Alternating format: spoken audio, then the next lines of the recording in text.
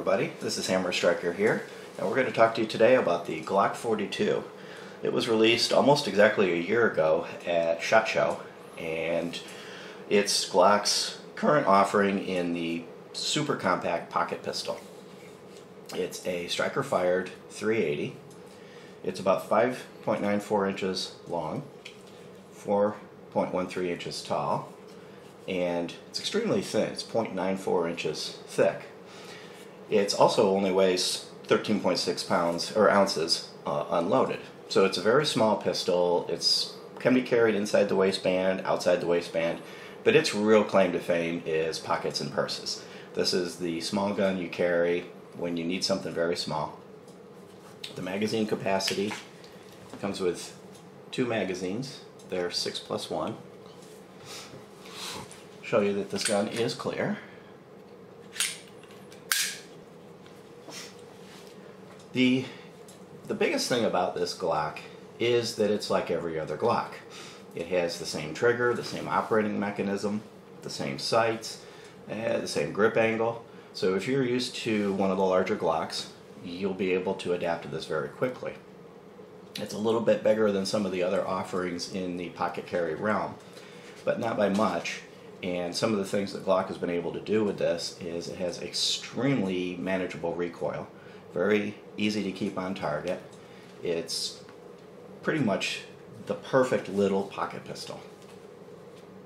This one here was released, this one and the other one on the table over here were the first few right after SHOT Show. This one I ordered the Monday after SHOT Show. It came in at the end of the week. And then 2 weeks later I ordered the other one and replaced a Bodyguard 380. You may have read some various issues with feed issues and different functional issues. These guns did suffer from that. I'm not going to go into the details of that. We see our other video on the Glock 42 feed issues fixed, but Glock has made it right, and any that you would get new today would have all of the upgrades. Once they're updated, they're flawless. They work like any other Glock. They'll eat anything. They will tolerate some amount of limp wristing, weak ammo, strong ammo, and work just like any other Glock. The sights are your typical Glock sights, which is the U-bar dot. This particular one has the Glock factory sights on it. Typical with Glocks, the aftermarket came up very quickly. So here's another unloaded one. And this one has TFO sights. These are a tritium-backed day-night sight. They're fiber optic during the day and tritium at night. Very easy to see. They also offer, Crimson Trace offers a laser guard, which goes around the trigger guard. This is a Glock 26, but the laser guard goes around the trigger guard. They now offer it for this gun as well. So all of the typical carry options are available. There are numerous holsters out. There's inside the waistband, outside the waistband, but being that this is really targeted as a pocket gun, there are a couple of DeSantis pocket holsters. This is the pocket holster that DeSantis actually makes for the gun.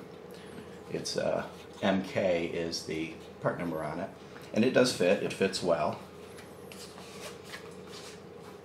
The key to any holster system is that access to the trigger is restricted. Any holster you've got, you want to make sure that access to the trigger is restricted. You don't want to be fumbling around in your pocket trying to pull the gun, and in the process of doing so you pull the trigger. So this one does cover the trigger, and it comes up and makes the shape of the gun effectively a square. However, this holster is actually bulkier than needed. The original holster for my Bodyguard that I got rid of will also fit it with a much lower profile. Now a little bit of the trigger housing is exposed, but you'll see that I can't get to the trigger itself.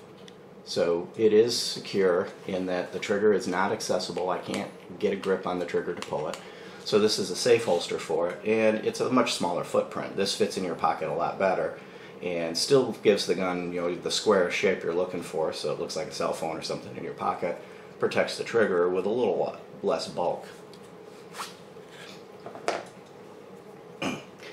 Typical, like all the other later generation Glocks, the magazine has a little bit of spring tension on it. So when you hit the magazine release, the magazine will, on its own, want to leave the gun. These are single stack magazines. They hold 6. And by comparison, show you some size comparison to what previously was the smallest Glock made. Now keep in mind this one does have the Crimson Trace laser guard, so there's a little bulk added to this just because of that device. But if you compare these two side by side, you'll see that the Glock 42 is roughly, ½ inch shorter. When you compare them grip to grip, which actually we'll put it this way, you'll see the grips are almost the same. Let me put the magazines in there. The grips are almost identical. But where you see the big win is thickness and weight. The Glock 42, being a single stack, is significantly thinner than the Glock 26. This one is 6+1, 10+1, so you are giving up 4 rounds to get that thinness. But when you're carrying a gun like this, it's because you need something thin and small, and that's the trade-off that you're gonna give. As far as the trigger, the early production ones, the trigger was billed as being a 5.5 pound standard Glock trigger. However, it was actually a little bit heavier than that. This one was coming in, one of these was coming in around 7.5 pounds, and one was coming in almost close to 8 pounds. After they were sent out to be updated with all of the various parts, the triggers are now just a hair over 5.5 pounds. Polishing them up, they're right about 5.5 pounds. Other than that, they've got pretty much the standard Glock trigger, so let me show you again, we'll demonstrate that it's unloaded. As I pull the trigger, it's got the standard split trigger as part of the Glock safety system. It has all of the standard internal Glock safeties that any other Glock has.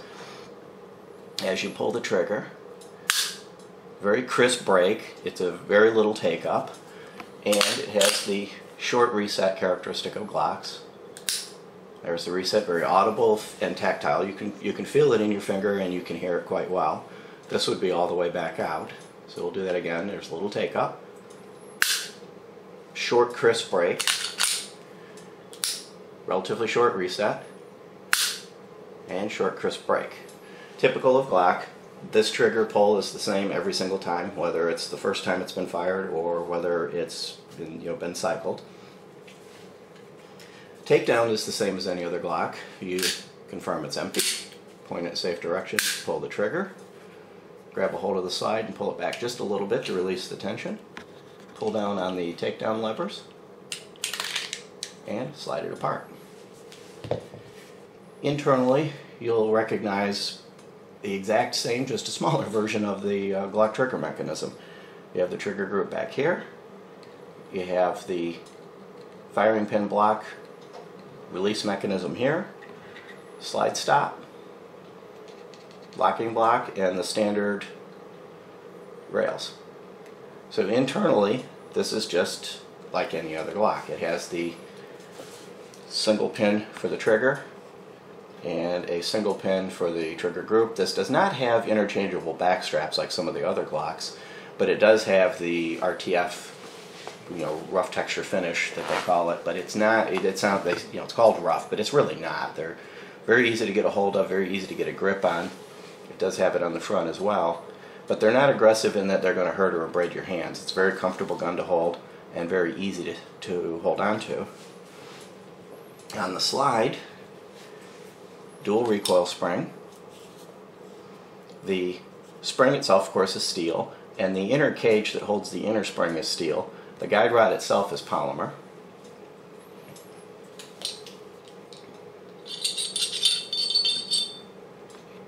.2-inch barrel with polygonal rifling. And this is, if you compare this to another Glock barrel, it's identical, just smaller. It's the same setup, the same locking mechanism, the same feed mechanism. It has the standard Glock firing pin block right here, and this is the firing pin hook that the trigger mechanism operates. So if you're familiar with another Glock, you're familiar with this almost instantly. Putting it back together is just as simple as any other Glock. Slide the barrel back in place. Make sure it seats. Slide the guide rod in. And there's a little well at the front of the barrel that it sits into. You want to make sure it's in there and centered. Kind of clips into, you can almost hear it click into place when it's ready. Line the slide up with the guide. Pull it back, and it's ready to go. One unique characteristic of this particular Glock is that it's actually made in the United States. It's made in their new facility in Georgia. I think you'll see more Glocks being made in that facility, but this is one of the first, and that was what enabled Glock to bring a 380 to market. The current 380 they had, which is the Glock 24, which is effectively just a 380 version of this, they weren't able to bring in because it didn't score enough points on the import scale. By making this in the United States, the import scale is taken out of the equation, so they can actually make a very small, very light 380. I know rumor has it they're going to be coming out eventually with a 9mm single stack, but this is the offering they have available today. Overall, this is one of the guns that I carry on a regular basis. When I need something a little bit smaller than my Glock 26, this is what goes in my pocket. Travel with it quite often, and I'm extremely happy with it. Thank you. If you like our video, please share, give us a thumbs up, and stay tuned for a little range footage at the end of this video. Thank you.